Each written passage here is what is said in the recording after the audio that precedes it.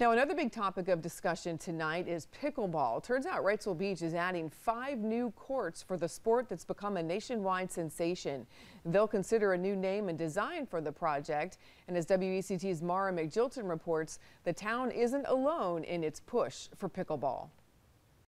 Well, if you've been to Wrightsville Beach Park lately, you know how jam-packed these pickleball courts can get in the mornings, and that's why they're expanding the facility here to add some more courts, because typically there are people waiting to get on these courts around 9 o'clock in the morning. That's not the only expansion, though, happening. There's also plans to build a new pickleball park in Castle Hayne. Pickleball has been a big hit for years now, and it's getting even bigger. In tournaments or just playing an open play, I saw the potential for pickleball overall, and certainly saw the potential for a pickleball facility based in Wilmington. So Merritt Moore decided to start planning for Tidewater Pickleball Park in Castle Hayne. The facility will include 25 pickleball courts, all outdoors. 16 of those courts will be uncovered. 9 of those courts will be covered under a roof, but still outside.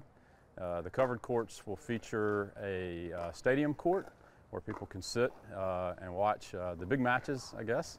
And then in addition to the courts, we will have a pro shop, a locker room, a restaurant, and a bar. Moore has been playing pickleball himself for years now and says he's traveled all across the country to play in tournaments. Now he wants to bring that to Wilmington. Pickleball is a vehicle for people to get together and not only get exercise, but to hang out, develop friendships, develop camaraderie, and just enjoy being outdoors, doing something active.